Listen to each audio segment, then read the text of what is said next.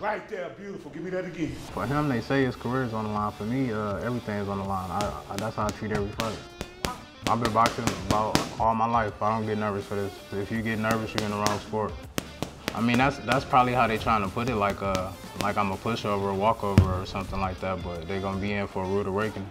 A goal of mine is I want to be a unified world champion. But you know, I just want to help boxers. I love the sport. I want to continue to help other fighters grow as long as myself, and you know, just get back to the sport what it gave to me.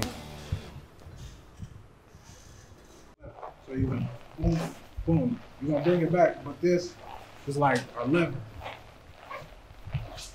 Stretch out. Jermaine works and meets with the kids at home. He teaches them a lot. He's really a great fan of giving back. 1, 2, go on. He trained those guys maybe about a few days a week, along with his training. After he get done with his training, he jumped right in with them. It's definitely going to help his game because when you're teaching, you're learning, and so that's the plan. You know, you teach and learn at the same time.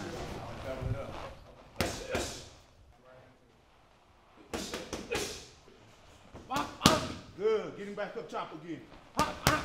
That's it. Good work. Give him up top again. 1, 2, up 2, hook 2. I got with Jermaine about 12 years ago, and he first came to me. He was a game fighter. He was game then, and he had confidence. And I knew that if I get a guy with confidence and they hungry for the sport, I could definitely work with him. And he came out winning. He won a couple of state championships, and it carried on to national championships, and here we are now in the professional ranking. Life would have been totally different. Yeah, life for me probably would have been totally different. I got mixed up in some stuff, you know, as a child, but boxing and Coach Jesse helped me see a different light, helped me, you know, travel, see different stuff. So, you know, boxing gave me a different output, a good different output on life, you know, a different vision on how life is and how it could be. Anthony Joshua say he chopping trees, well, we chopping tires. We ain't slipping nothing. We chopping tires, we running in the sand, we running in the midnight, we running in the early morning, we running between the day. We don't sleep. All we do is work, work, work. Come April 1st, the progress is going to be seen. Hi. Come on. Right there, Tim.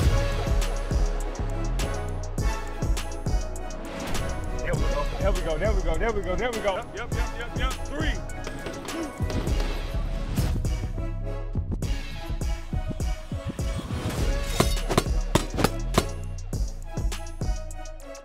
We in Hollywood Beach, getting it in, grinding, you know, training in that sand, making it hard for the legs. So you can move the legs in this, you can move the legs in anything.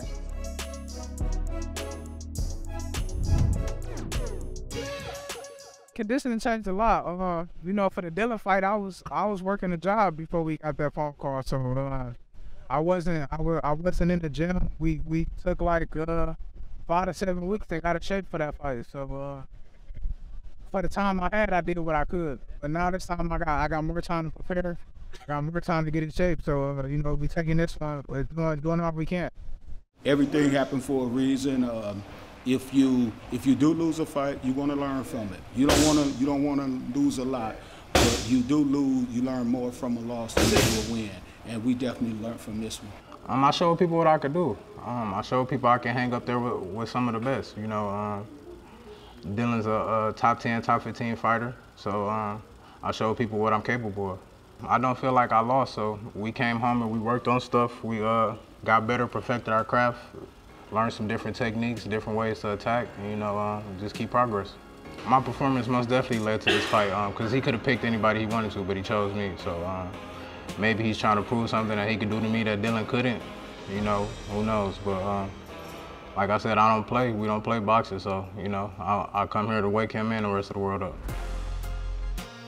I feel like I'm winning, hands down, at the end of the fight, but, you know, as far as him with the trainers and stuff, you know, I can't pinpoint on what kind of style he's gonna try to use. We just, as a boxer, our job is to be prepared for whatever style. They finna get ready to see a new, improved Jermaine Franklin. You know, they finna see me come out and fight a way better fight than I fought in the Dillon fight. You know, it's time for people to take me serious. I feel it's my new dawn coming in, so, you know, it's really just time to make my claim, make my stake. Oh, most definitely. I wanna knock his ass out. That's the goal.